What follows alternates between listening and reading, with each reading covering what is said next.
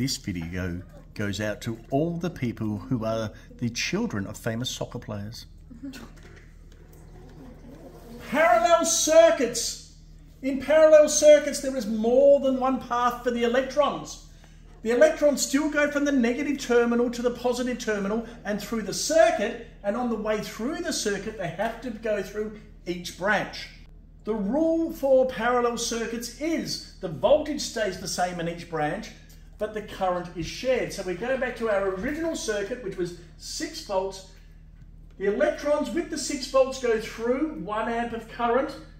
The globe glows with 6 volts, which is very bright, and goes back, and the current stays the same back into the battery. When we add another branch, the electrons that are carrying 6 volts of energy come down here. Now they've got a choice. There are 2 branches, so half go down here and half go down here. Then they both match up again to go back into the positive terminal.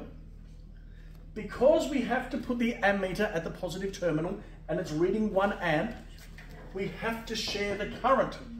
So the current here is 1 amp, half an amp is going through each branch, and then it goes back to the negative electrode for conventional current.